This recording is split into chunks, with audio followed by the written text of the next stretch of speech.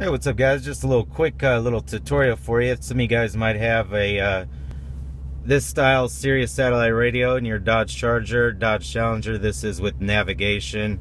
This is also the model that has the DVD. Well, as you guys know, this for this particular model, this is a 2010 Dodge Challenger SRT8.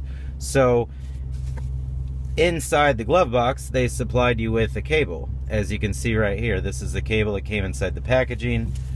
Has got a nice connection there to hook up to your old iPod. Well, that presents a problem for guys who have maybe an iPhone 5 or girls, or an iPhone 5S, as that is not a lightning connection there. So what are you going to do? Well, there's a few options that are actually out there, and I'm going to tell you actually the best one, and you can see our YouTube channel and you'll know why it's the best one.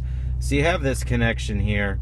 That's from Mopar. That comes with this radio from the factory. So, and as you guys already know, and that does plug in right down here into your console. You guys know that, you've seen that before. So let's go ahead and plug that in to our connection.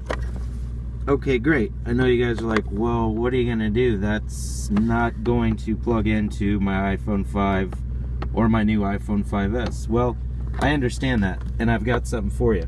So if you want, just kind of pull that cable out there. If you want, you can close your glove box, or close your console there.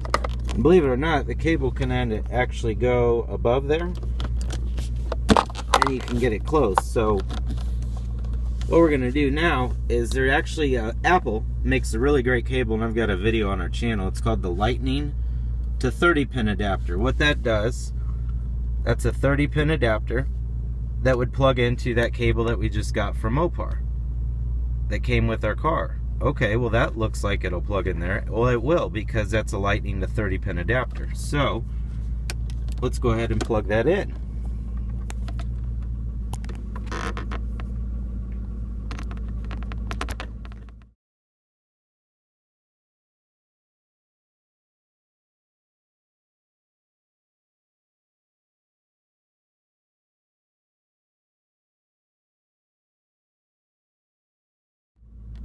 So we've got that plugged in, and that just plugged into that Mopar connection we already had. Okay, now you now have a Lightning connection.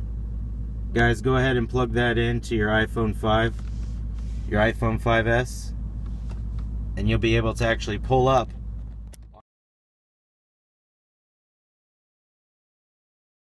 Once you've plugged that in, you'll actually be able to pull up, go over to your radio. Yeah, pull up there, and you see on your radio there, you just hit radio media, select iPod, and now you have your iPhone 5, iPhone 5S, or even your iPod Touch 5th generation now plugged into your old 30-pin connector that was provided for your Mopar, for your Dodge Charger or Dodge Challenger, for RT, SRT8, whichever model you have. So if you like this video, go ahead and do the right thing, give us a thumbs up, hit subscribe, it helps us out, add it to your favorites, then someone might see it who could benefit from this. As always, brought to you by Fast Electronic and Loud, and we do bring it to you fast, electronic, and of course loud. This is Ryan, and thanks for watching.